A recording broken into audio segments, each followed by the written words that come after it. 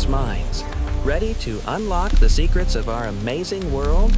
Let's get started. Have you ever seen an old metal fence or bicycle turn rusty and crumbly?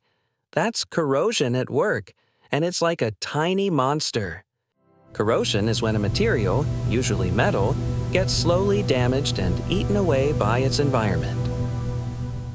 Metals are super strong. We use them to build bridges, cars, and bikes.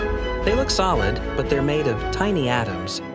The biggest culprits in corrosion are usually oxygen from the air and water. They want to change the metal back to its original form.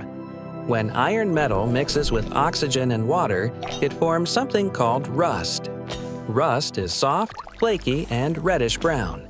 This process is a chemical reaction called oxidation. The metal loses tiny particles, making it weaker. Iron turns to rust, but other metals corrode differently.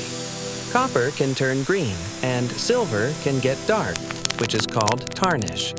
Rust makes metal weak. It can damage cars, bridges, and even parts of buildings, making them unsafe.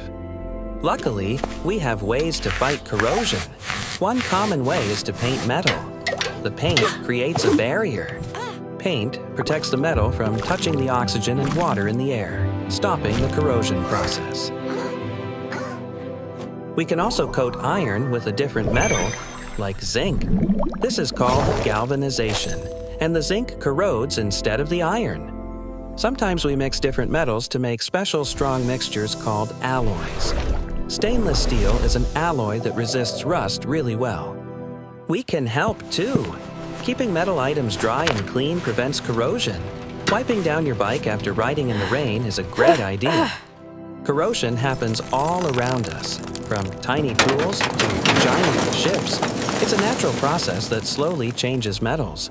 So the next time you see rust, you'll know that corrosion is the metal muncher, and we have clever ways to protect our precious metals.